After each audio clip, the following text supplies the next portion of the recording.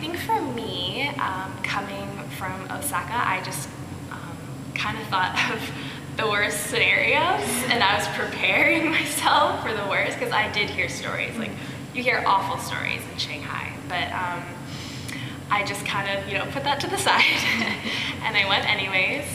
And my roommates were all Canadians, well, except for one, she's from Brazil. And so that in itself was extremely helpful. The fact that we could all relate to one another, we had mutual friends, you know what I mean? Like just those sort of things, and we would all want to do stuff. Like I was like, come on, like I really want to go sightseeing, and they would all be down to go. So that sort of stuff helps a lot. As for the jobs, it is very stressful there. A problem that occurs is the fact that we get paid by how many hours we're there for, but they get paid by how many clothes they put on the model per hour.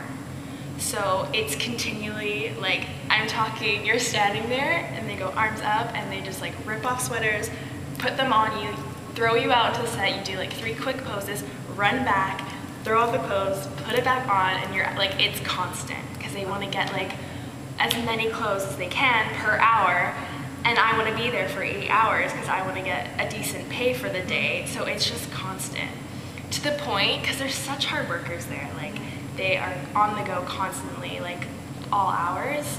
I had to like stop them and be like, I need lunch, like I need water, like please, like can we stop for like 15 minutes? And then they're like, okay, like they're nice about it. Yeah. But you really have to like know who you are, know your morals of what you want, and you have to be very forceful about it.